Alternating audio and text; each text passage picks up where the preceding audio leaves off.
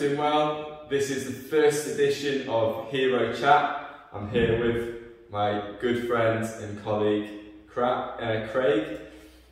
What we're going to be doing, I'm going to be asking him 12 questions, and seeing as it's Valentine's Day, we'll have a bit of love in there as well. So happy Valentine's Day. Happy Valentine's Day. Got anything nice for the wife?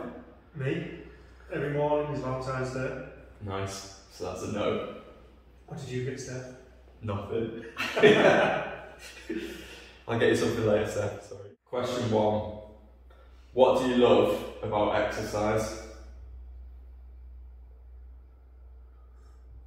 What do I love about exercise? Yeah. Challenge. It's a good challenge. The feeling, and I mean, obviously, if you're working out with someone, it's just that banter, isn't it? Training and pushing. Yeah. So. Yeah. Definitely doing it with people. I think it's awesome. You feel like you achieve more. Yeah, I think when you've got like a bit of fog on the brain, or you feel a little bit under you, you know, just helps you think straight. So even if you're not even putting a full shift in, I think if you're in the gym or if you're out running or walking or something, it does help clear your mind. Yeah. Instead of just being static. Just getting wound up. So yeah, exercise overall, happiness. Yeah, get moving.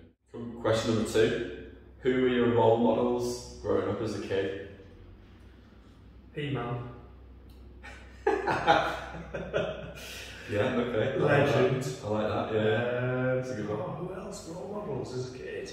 Tough one. Yeah, I mean, back in late 80s, early 90s, like any role model, sporting. Anyone, yeah. Anyone. Like say Oasis, they're in there, you know, attitude. Okay. Yeah. Put you on the spot. Oh, I mean, in terms of, I don't really watch it anymore, but wrestling, Ultimate Warrior, Texas Tornado, Hulk Hogan. Hulk Hogan. Yeah, I mean, he was, you know, in terms of thinking about body type, strength. I think he was the first person wrestler I noticed, Jesus Christ, the size of him. Yeah, but I think the ultimate for me actually, I mean, role model, I mean, it's fictional, but any Rocky movie, I think when you want to get back in the zone, in the groove, for me, my go-to role model would be Rocky 4. Yeah. Okay. So, yeah, I like that. That's a good shout. Yeah. Good answer. Question 3. What do you love to do in your free time? I know what you like to do, but let's keep it clean. Free time, I think free times I can spend with the family, you know, chilling out with my daughter and my wife. But again, I mean, it's just like going to the gym, especially now. Sauna, steam room, hydrotherapy pool. Yeah. And then when the good weather gets out in the day van. So. What do you like doing with your family? On a typical weekend? Typical weekend for us, it's like, you know, we do love to watch a movie together.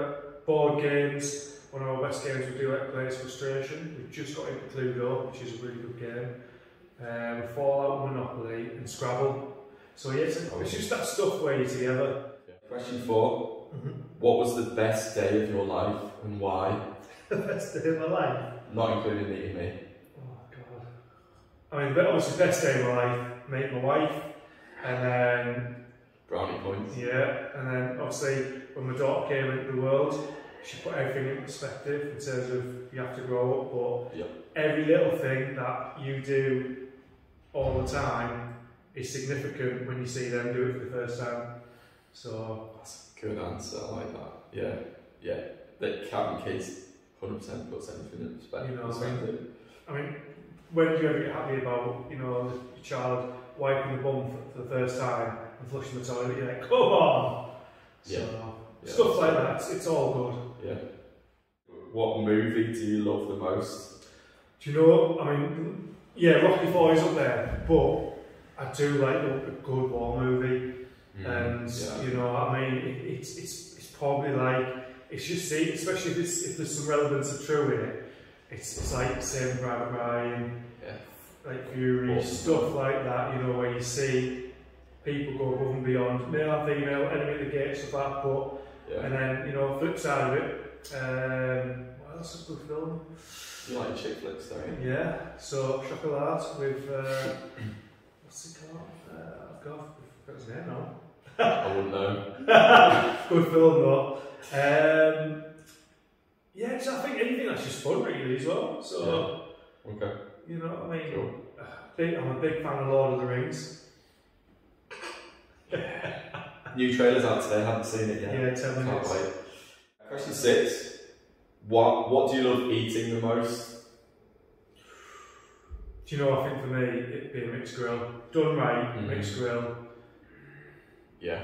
You know, so... Sorry, veggies. And, no, do you know what? But thinking veggie-wise, you know, the Linda McCartney mozzarella veggie burgers, they're banging. And the veggie, was it Welsh rarebit that I had on the weekend that I made, that was banging. Okay. But overall, mixed grill. I'd agree. What do you love most about working at Odyssey? I don't. Pressure. I don't. Do you know what I think? It's the style in which we work. I think it's you know, I don't know. It's one of them. I think constant ideas. There's no like you can just we're not penned in. Yeah, we're not penned in. You know, I think even though, like I said, we utilise the time we've got, but we also have that time with our families. But I think it's just a character. I think coming to work just having a laugh. It's like it's not like coming to work really. It's nice to train people who want to make a difference, and we're not about like athletes. It's just great seeing people just achieve and like overcome stuff that they didn't think we can do, and you're there for it as well. So 100%. And I think that, you know, the fitness world is the movement that's going to help people overcome certain issues around mental well-being, like obesity, illnesses. I mean, it's just getting people moving. It's getting people to take the first step. Yeah, being in the first wave. So it's class. And obviously get to work Mike daily. What do you love about the great outdoors? Space. Space.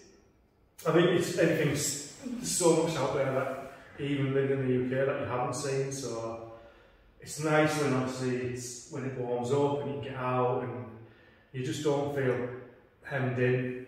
I think you've got that freedom, and it just depends what sort of character you are, what imagination you've got, that you can just you can do as little or as much as you want outdoors really, but either way you still feel pretty chill and pretty good about that. You know, when you've been outside and you've been a bit windswept, you do feel good. And you feel like you achieved something. So where I think when you're indoors, you know you're indoors.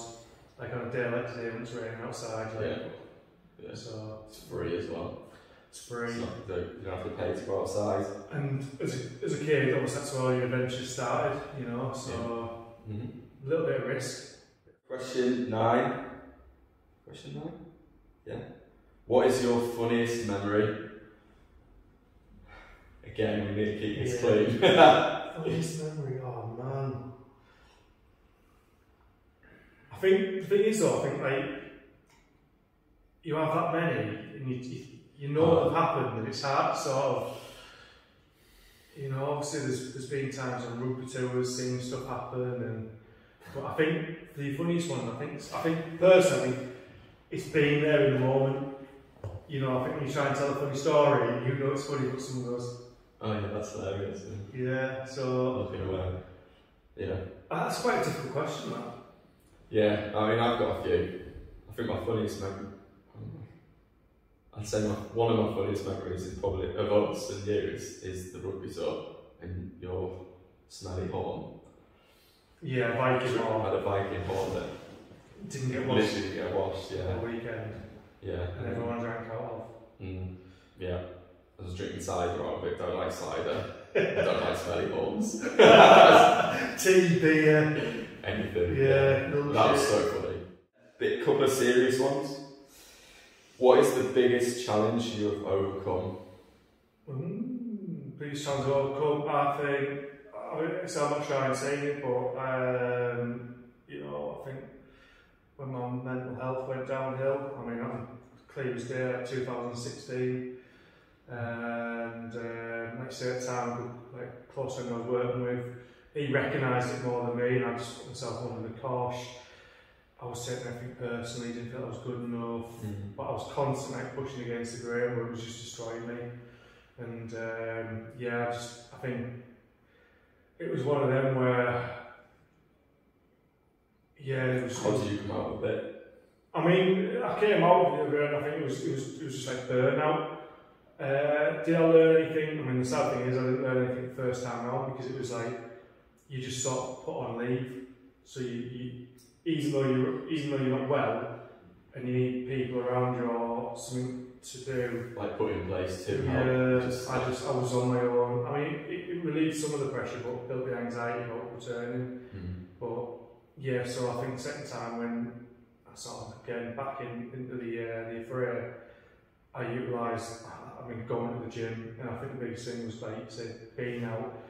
I wasn't like smashing the gym, but it was just going and out walking, take my daughter to school, picking her up, stuff like that. It was luckily enough the time of year that sort of my brain crash was in and around summer, so you could get out. And again, like big sport for my wife and stuff like that, but getting out, being active, feeling useful, making myself useful. And I mean, in that as well, I taught myself, like, you know, I mean, I'm not great, but bought a welder, learned to weld, started obviously getting interested in making stuff. I felt like in terms of missing jigsaw pieces for me was like being able to make something to me to feel like I was useful. Yeah. So I got into all sorts. So nice. Yeah, you made my little bar outside for me. That's class. Still need to hang it right. Yeah. So we sort of touched on it in the last one a little bit, but what advice would you give someone who is in a dark place right now? I think, do you know, sometimes just letting people help you and support you. You know, don't be afraid to think that you have to do it all yourself. But what you need to think about is how you're going to be sort of stronger and like a better version of you to deal with future crises. So, you know, like, I mean, planning your weeks ahead. So if you are going off on leave for whatever, I think it's having a work week planned out for yourself so you feel useful, making yourself useful. Having a bit of structure. Yeah, do you know what? If you need to, have a cry, but, you know, reach out and speak to your friends. I mean, we do it, you know, and it does help, because sometimes what you do is you visualize, sort of have these pretend conversations in your head, and you have like a situation that isn't actually, hasn't happened, but you imagine it. So when you come into work and you offload, it's like, oh, that didn't happen. So I think again, just reaching out, talking, and you are useful, you are a good person, you can do stuff. It's hard to see that, but sometimes I think the best thing you can do is throw yourself into a challenge. So like if you think you can't run a marathon, or do it, just do it. You don't go in here, just get out, do something, and just go for it, because and surround yourself with positive people. Get yourself off social media and start living like old school. You know, go cold on that, and then just you know, so focus on you a bit more. Yeah, I think I wish I had someone the first time to say, like, you know, push me in a direction that made me feel useful, made me feel I could do stuff myself. But again, like, just being able to talk and not being afraid and ashamed, really. So. Last one. If you had 3 wishes, what would they be? 3 wishes, what would they be? I think